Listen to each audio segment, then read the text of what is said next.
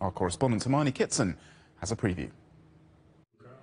Mamadou Kouassi is grateful to call Italy home, but his journey from the Ivory Coast to the island of Lampedusa was one of unimaginable hardship, and the scenes of suffering still haunt him. To remember the same scene, not be able to save a woman that was dying in front of me, and these are some things that we can never forget. So, and it was hard. His story of survival is the inspiration behind the Oscar-nominated film Capitano. It documents his 3-year odyssey as a teenager through the African desert and the Mediterranean Sea.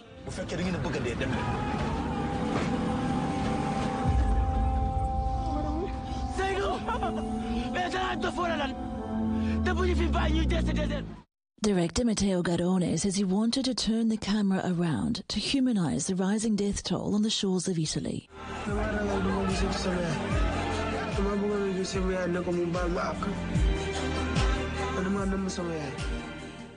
only see that people are arriving with the boat, but before arriving, the journey that we used to face in the desert, in the Mediterranean Sea, in the prison, so for me, it was important to use this like an instrument to explain to the whole world. Now, the 40-year-old father of 2 works as a cultural mediator in the city of Caserta, where he's become a local hero.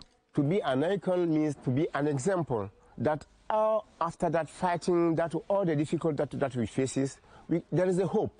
There is a hope. Last year, Italy received a record number of arrivals from the Mediterranean, and migrants continue to embark on the life-threatening journey.